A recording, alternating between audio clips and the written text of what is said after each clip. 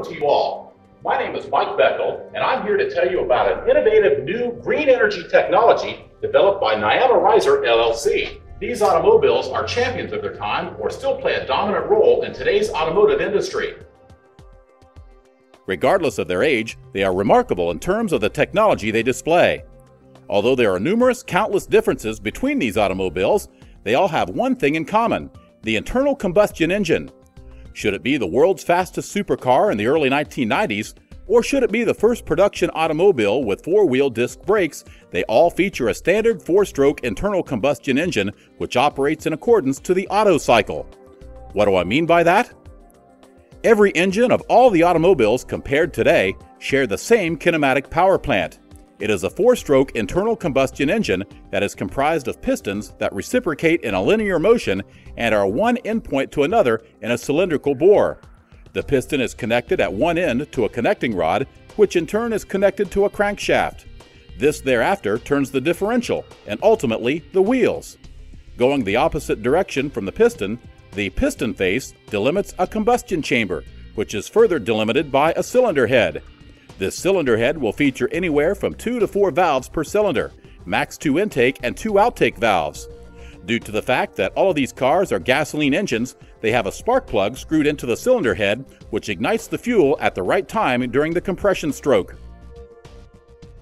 Let's move on to an even rarer automobile, the 1936 Rover Roadster. Its basic engine design, along with that of the XJ220, XK150 S3.8 liter, Lamborghini Gallardo, Lamborghini Espada, Mercedes S600, Mercedes 220 SEB, Ford GT, and De Tomaso Mangusta are all predecessors of Nicholas Otto's internal combustion engine patent from the late 19th century. That's almost 120 years ago. What has changed in the basic kinematic design?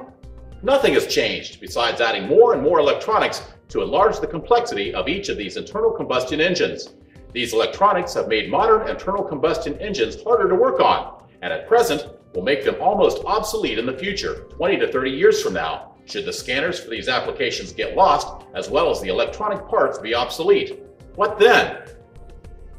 I present to you the future of the internal combustion engine's reign in the automotive industry. It has nothing in common with the engines shown in all the automobiles here. It is the foundation for a new breed of internal combustion engine, a much more efficient, less maintenance, and less costly to produce line of internal combustion engine. It does not even use gasoline, since it uses an injection ignition system, diesel, over standard petroleum gasoline, which is a much more efficient source of energy. The engine principle was invented in 2005 and was coined the CHB. The CHB functions in accordance with the Reisser cycle. The Reisser cycle is a hybrid between a 4-stroke and a 2-stroke engine. For one single piston, there are 2 compression strokes per revolution of the crankshaft. This enables the CHB to attain much greater efficiency in comparison to regular 4-stroke engines. The compression can be mechanically altered to attain different compression ratios. In its current state, a compression ratio greater than 25:1 is achieved. All of this accumulates to bring about a 67% of efficiency versus max 41% of common internal combustion engines. The maintenance is significantly reduced. There is no oil necessary for lubrication, since crucial components are manufactured from proprietary composite material. This will reduce the maintenance overhead of every unit produced in the market. Furthermore, there are much less moving parts than in common internal combustion engines. There are no valves, spark plugs, chains, distributor, water pump, oil pump, etc. As you can tell from the displays or prototype, the CHB-1 featured water canals for cooling. The new and improved CHB Evolution uses air cooling to eliminate one or more maintenance item. The CHB is also much less costly to produce, since the number of engine components are reduced by 50%. Not only did the number of engine components decrease per unit produced, but also the overall number of components for a range of different units decreased. The CHB-1 and CHB Evo can be coupled in form of a sandwich principle. This enables the manufacturer to only produce one set of components and couple multiple units together so that the displacement of the engines can vary. This will reduce the production, transportation, and assembly overhead per unit sold. The CHB engine family will significantly impact the automotive industry as well as other industries like agriculture, construction, maritime, and transportation. All of these revolutionary technologies are protected by multiple patents ranging from the USA, Germany, India, China, and Japan. Let's take this a step further.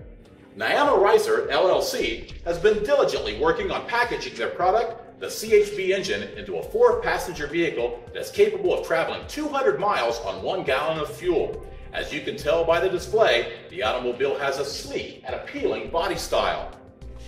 Not only is it an eyesight, but a lot of engineering, CFD analysis went into it. Its drag coefficient is much less than modern-day vehicles sold.